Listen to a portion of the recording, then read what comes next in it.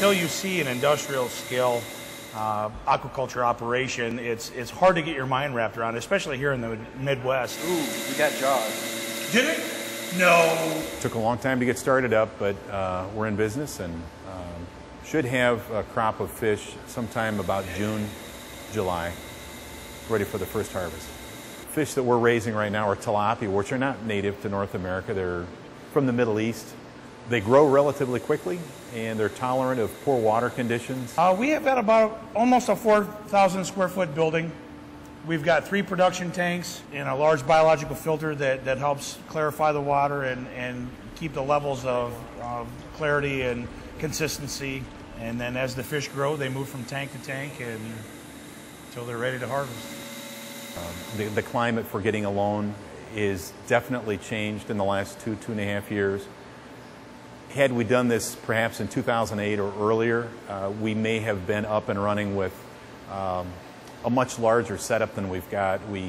With some assistance from the state, we've got some grant money, and what we scraped together between John and I, we're set up in about 30% of the size that we had intended to set up had we been able to procure a loan from a bank or any other institution. It's not that I have anything against the RV or the manufactured housing industry, but I remember as a child that any place you went and came back to Elkhart County, you could always find a job.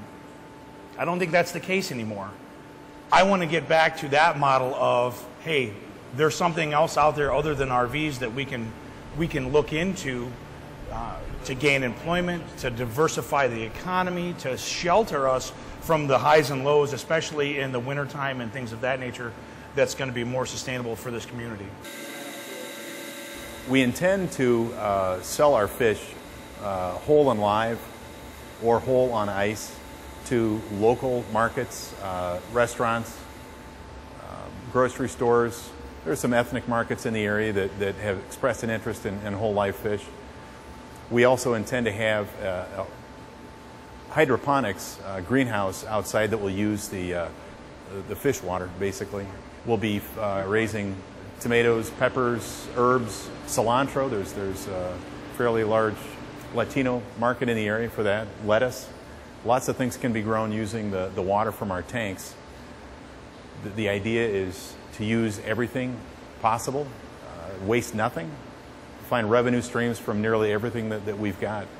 I want to see this grow to the point where we can have X amount of employees, and when you think of the Midwest, it's not just RVs in Notre Dame.